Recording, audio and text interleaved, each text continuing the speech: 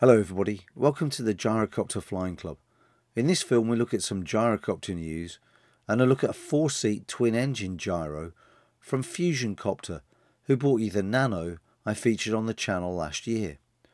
But before we look at this aircraft, and as we start flying again post the global lockdowns, we still see US Cavalons crashing, this time in California and November 232 Papa Golf, where the aircraft landed and whilst taxiing the nose gear detached.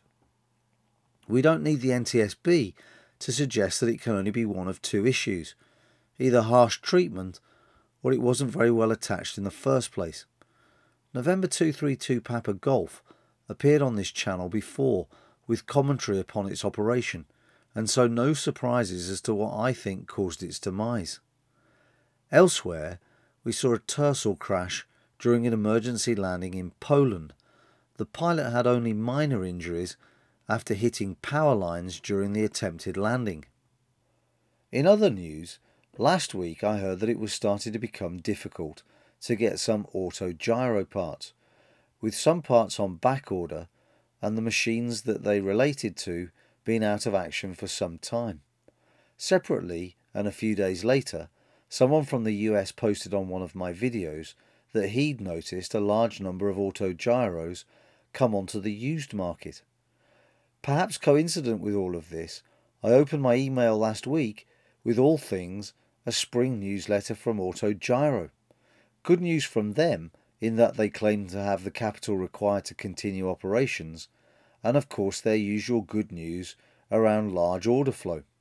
Indeed, they even cite that there's going to be increased stocks of spare parts from May onwards. Beyond the PR interest, there were some other insights into developments at Auto Gyro, which would seem to suggest that the company has no plans to change direction and make more affordable sport aircraft. Instead, the focus seems to be even more complexity and the commercial sector in less developed markets. As example, they highlight development of an autopilot for Cavalon, which they say is particularly useful for long journeys or commercial operations involving transit, I guess that's all of them, and the installation of high-performance camera systems. Which brings us back to the Fusioncopter FC4 and their 4-seat twin-engine gyro, which has an interesting two-blade rotor system, which you'll see at the end of the clip. And whilst these developments are of technical interest, as the commercial issues at Auto Gyro have proved, one wonders if these are solutions to problems that don't really exist, and where gyros really gain traction is in the simple designs that existed in the early years, which fire people's imagination and allow them to get airborne for less. Fly safely.